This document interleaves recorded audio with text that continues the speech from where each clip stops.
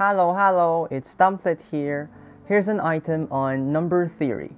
X, y, and z are prime numbers such that x raised to y plus y raised to x equals z. Find the value of x plus y plus z.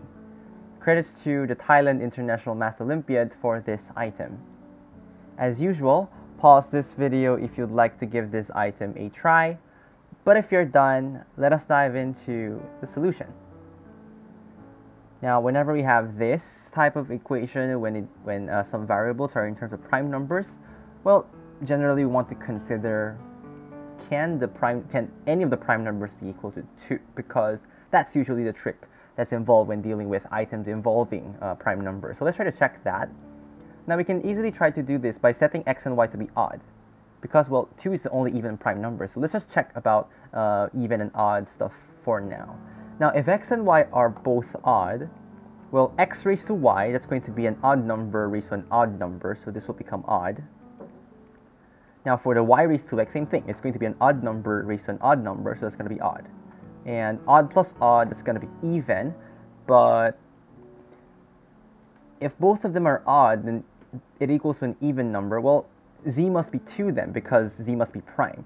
So, but if z equals 2, then these two numbers, well, obviously they should be positive integers, so both of them must be 1 and 1. Well, that's impossible, because how the hell will x raised to y and y raised to x both be 1 if x and y are prime numbers? So it's gonna be at least like 3.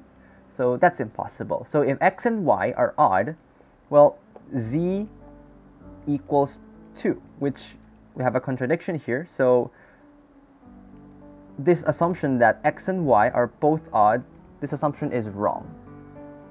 Okay, so since x and y cannot both be odd, at least one of them must be even. So without loss of generality, let's just make x equal to 2. Now, the WLOG here means the without loss of generality, so it doesn't really matter if x is the 2 or y is the 2, since even if I switch the x and y, it's not gonna matter. So again, without loss of generality, let x be equal to 2. Now, x is even, but there is only one even prime number, so x equals 2 indeed. Alright, so we have 2 raised to y plus y squared equal to z. Now, at this point, you would try to substitute some values, and it would be a nice substitution. It would be a logical way to continue this item by trying some values of y. Now, if you try y equals 3, 2 raised to 3 plus 3 squared. Now, 2 cubed here is 8. 3 cubed is 9, and 8 plus 9, that gives 17. And z is equal to 17, and that's prime. So it seems that x equals 2, y equals 3, is going to give z equals 17, which is indeed correct. So, well, to answer the question, x plus y plus z, well, that would simply be 2 plus 3 plus 17, so 22, and 22 is indeed correct. But we haven't really proved that y should be equal to 3.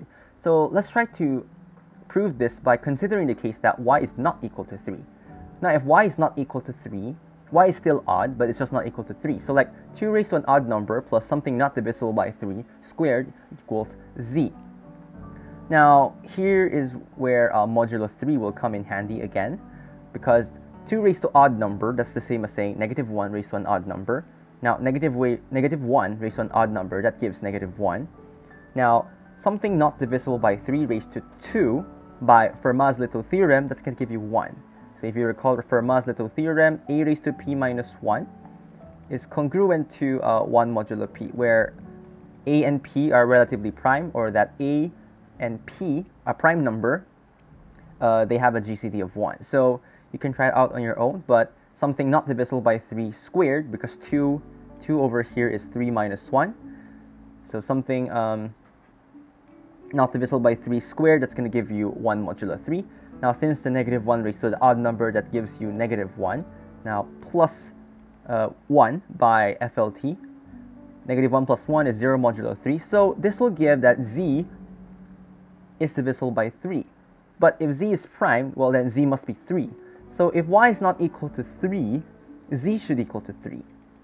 But one can see that this is indeed impossible, because, for example, if this was equal to 3, now y here can only be 1, but 1 is not prime, so that's obviously not possible here. So if y is not equal to 3, z must be equal to 3. But this is impossible. Therefore, this assumption that we made that y is not equal to 3 is wrong. And therefore, the y equals 3 is the only way that we can make z prime. So to conclude, we have x equals 2, y equals 3, and z equals 17. And that's going to give you x plus y plus z equals 22. And this will be our final answer. Hopefully you guys learned something new from this video, and I'll see you in the next one. Bye bye!